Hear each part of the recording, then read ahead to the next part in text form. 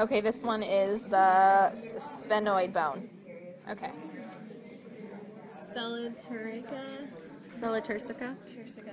Turcica is, it's just the center part right there. Oh no, I'm sorry.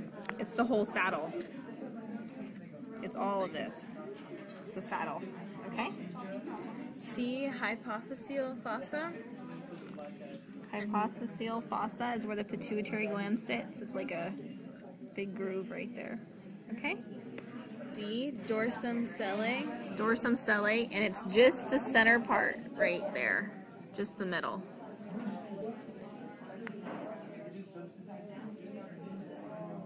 E. Carotid groove. Carotid groove. And it's, remember, it's that thing. It's it's this. Yeah, remember. Yep. The thing I kept forgetting. Carotid groove. And that's where the internal carotid artery is. Okay, so that's the carotid groove. Optic chiasm. Optic chiasm. It's kind of like a bulbous part right there. Okay. Lesser wings. Lesser wings. And then the greater wings. Right there. Okay. Superior orbital fissure. Superior orbital fissure is that, and you can see it really, wait. It's the top slit. Okay? And that's where cranial nerves 3, 4, 5, and 6. Cranial nerves 3, 4, 5, and 6. Okay? Anterior clinoid process. Anterior clinoid process. Okay? Posterior clinoid process. Posterior clinoid process. Pterygoid process. Pterygoid process. That's so weird. It's the ridges, and there's two. So there's one set, and there's the second set right there. And, well, I can't really see, but okay. Optic foramen. Optic foramen.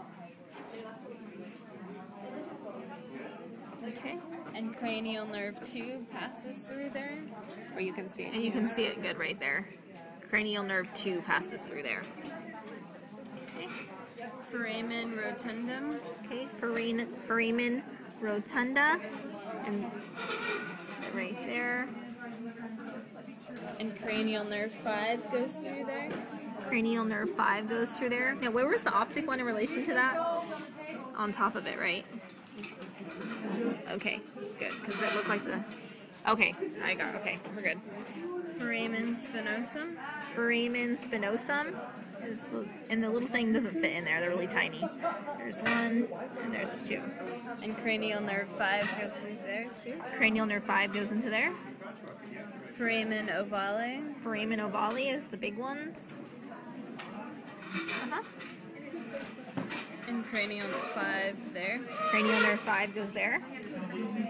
Foramen lacerum. And then foramen lacerum are those two. And cranial nerve 5 goes through there, and internal carotid artery. So cranial nerve 5 and internal carotid artery goes through there. And that's it?